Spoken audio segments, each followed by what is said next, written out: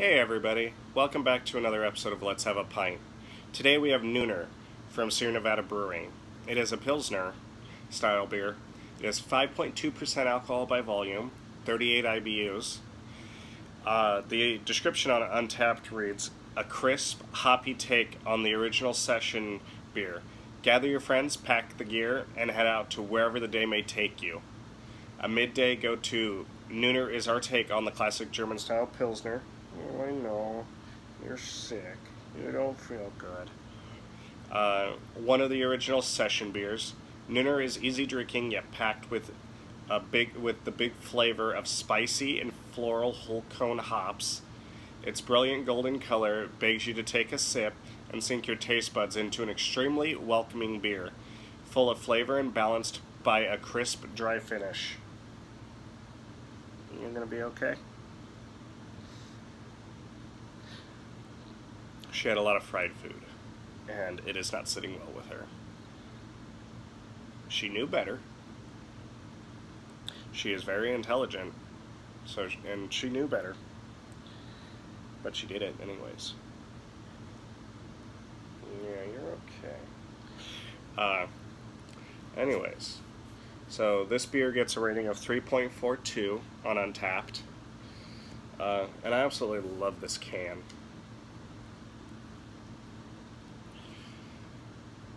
Sierra Nevada Nooner Pilsner. I love the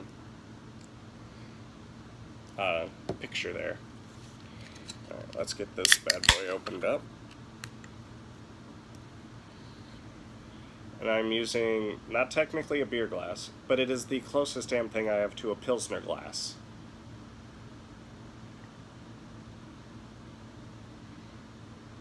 Yep, this is going to have a lot of head. And this glass is not very big, so it's not going to hold very much, and we're going to get a lot of head out of this beer.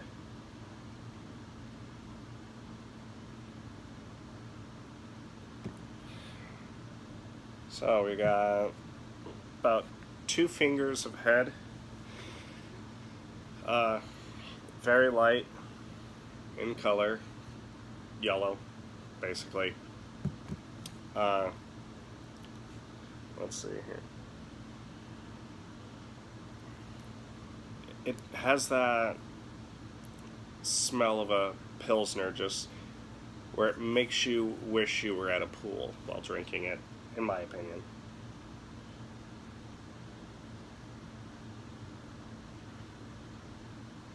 I can pick out the hop characteristics, the spice, the floral, but I can't tell you exactly what they are. But yeah, I get that smell that reminds you of a pool and makes you wish you were there drinking this beer. Head has receded very fast.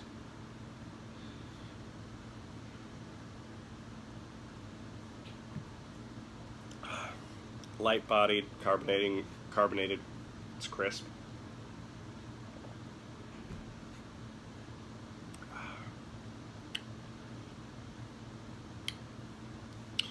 And definitely has a dry, slightly, ever so slightly bitter finish.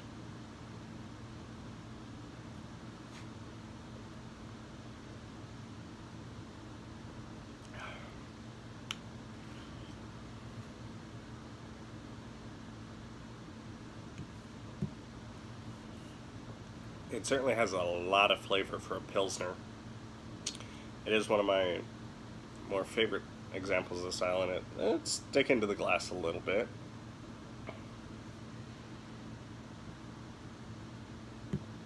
I don't get spiciness until even after you've swallowed, and it still takes a little bit to kick in. It's like 30 seconds to a minute after you've swallowed that spice kind of flares up on your tongue, and it's right on the front of your tongue.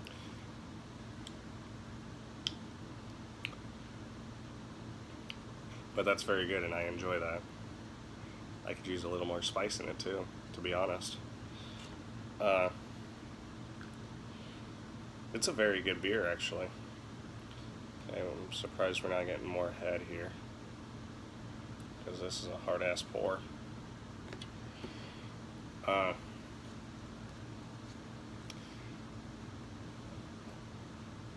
You know, this time of the year, you know, it's summer, Pilsners, wheat beers, whether it's an American wheat, a German wheat, or a Belgian white, or Whitmer.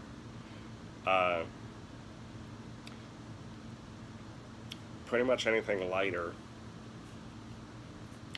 is great this time of the year, and this is right there.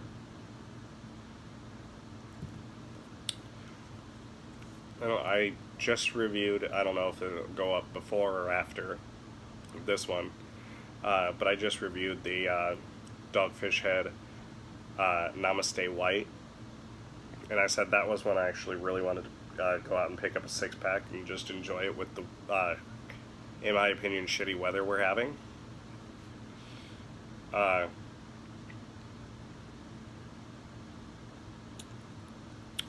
If I could get a 6-pack of this in cans, I would do it. That one I'm willing to pick up a 6-pack of bottles to do it.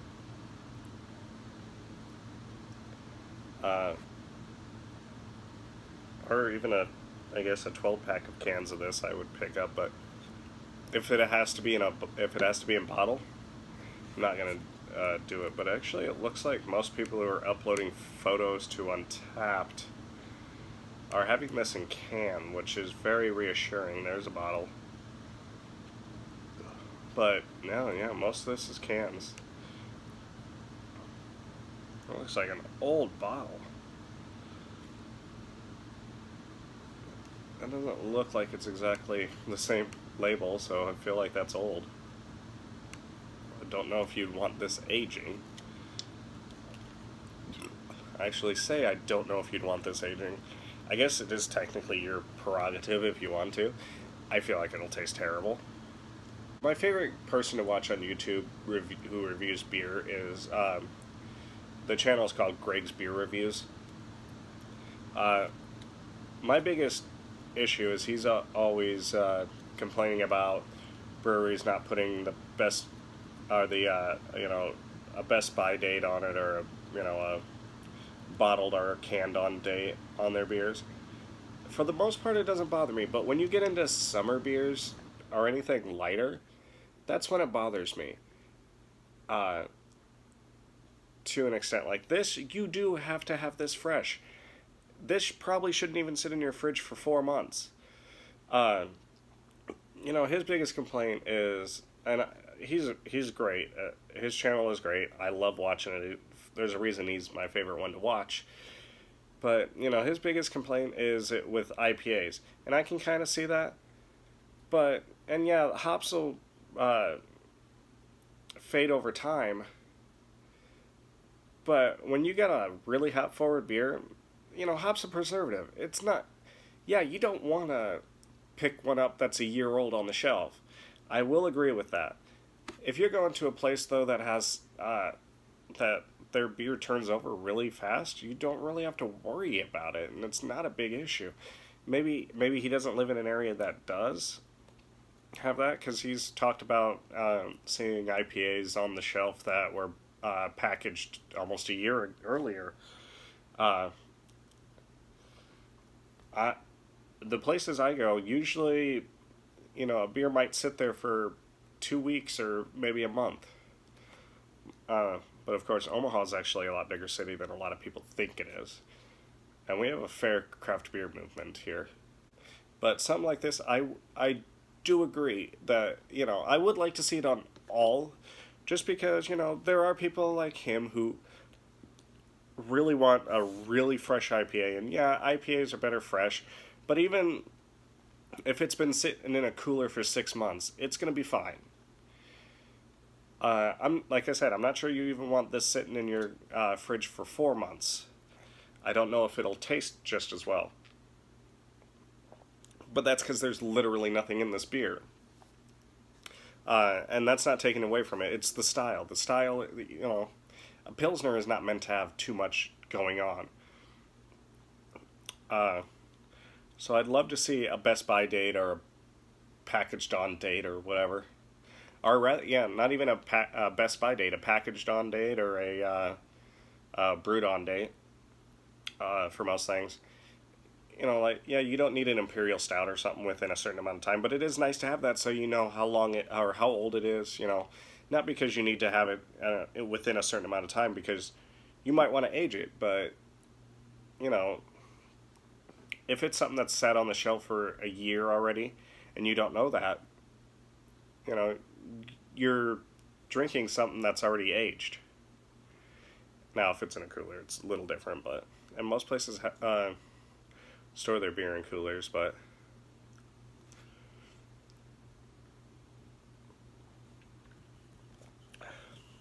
and so I don't necessarily disagree with him on that.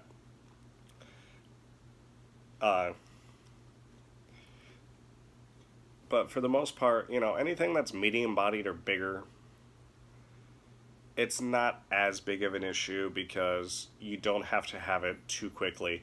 Like a Pilsner or a wheat or something like that. Yeah, you're going to want to have that as quick as possible. Like he says that about IPAs. And, you know, if you want to have it at its absolute freshest, yes. But for the most part, IPAs are very well made. It is such an oversaturated style that it has to be very well made to even make it in the market, because the market is 50% IPAs at this point. So it has to be very well made, and if it's a very well made IPA, you'll be fine drinking something that's 6 months old. You know, yeah, the hops might not be quite where it was, but honestly, you could take like a cross-strain Fairy Nectar or Dogfish Head 60 Minute, a Stone IPA, one of those top tier, in my opinion, IPAs. Throw it in your fridge. Forget about it for 8 months, 10 months, and it's still going to taste just as good. The hops might have faded ever so slightly, but it's still going to be good.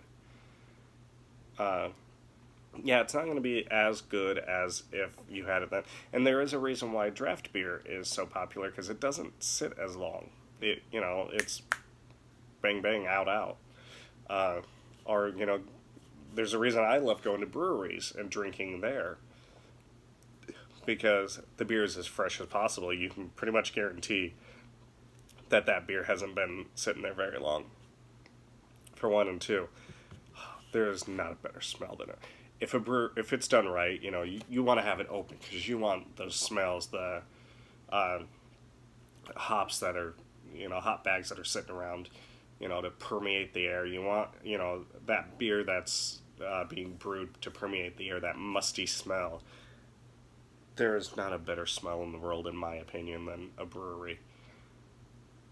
It is heaven on earth. Like I said, there is not a better smell. Oh my goodness. The best example I have, I walked into Oscar Blues Brewery in Colorado, and a huge smile crossed my face because that smell was so incredible.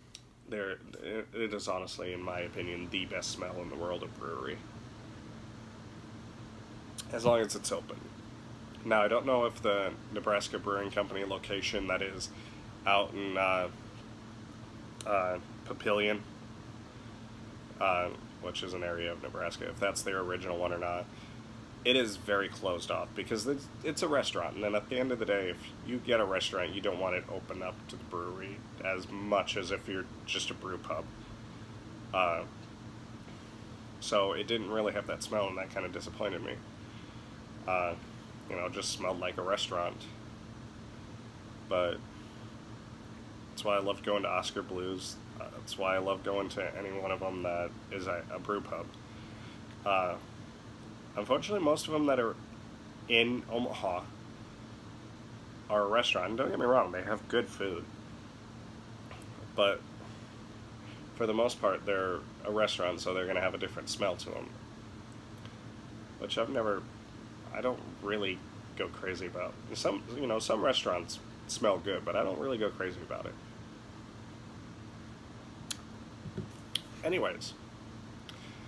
been a very good conversation. This Pilsner, which is what we are reviewing. Look at the can again, because I've always loved Sierra Nevada's artwork on their bottles or cans, but I also appreciate like 10 Barrel Brewing's Raspberry Crush, where it's just basic. It just says 10 Barrel Brewing Raspberry Crush across it. It's just a plain can. And I also appreciate that because it makes you feel like they put more work into the beer than they are into their artwork. Not saying that Sierra Nevada doesn't put just as much work into their beer. Obviously they do. They're one of the biggest craft brewers in the world, or in the country. And they make damn good beer. And this is a damn good beer. Like I said earlier, on Untapped, this beer gets a 3.42. I'd probably rate it about...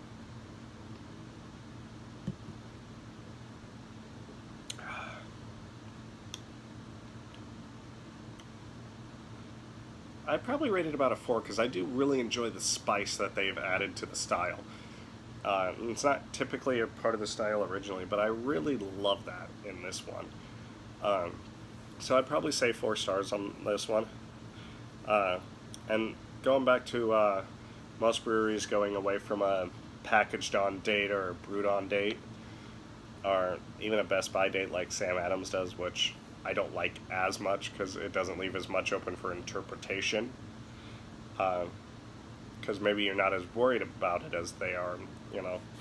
But anyways, I won't detract from the rating for that. If it's an old beer and I don't know that, and it doesn't say on the can or the bottle when it was packaged, I don't know if it's old, and if it's a terrible beer by that, it's going to get a terrible rating because I don't know that it's not a fresh beer, and that's why it is good to have those dates on there. So say this had happened to have been sitting on the shelf for a year, you know, it's not going to taste good. And I'm going to be sitting here rating this going, this is not a good beer, you know, and instead of giving it a 4-star, I might give it a 2.5 and say that, you know, there's no spicy notes, there's no hop presence, you know, it just tastes overly malty, and for a Pilsner, that is not a good thing. I don't know if it would taste overly malty. I'm not going to age one for a year and find out. But anyways, that is it for this beer. It's an amazing beer. I would definitely buy it if I can get a 6-pack in cans, or a 6-pack, or a 12-pack in can. I don't think I'll pick it up if it's a 6-pack bottle, because like I said, I try to avoid bottle. I just enjoy cans so much better. I just, maybe, and it might just all be in my head, but I feel like beer is better out of a can. But everybody says it is, too. By my personal experience, what I feel like, it is. But like I said, it could just all be in my head because, you know, everywhere you look, everything says cans are better than bottles. But anyways, until next time, Prost.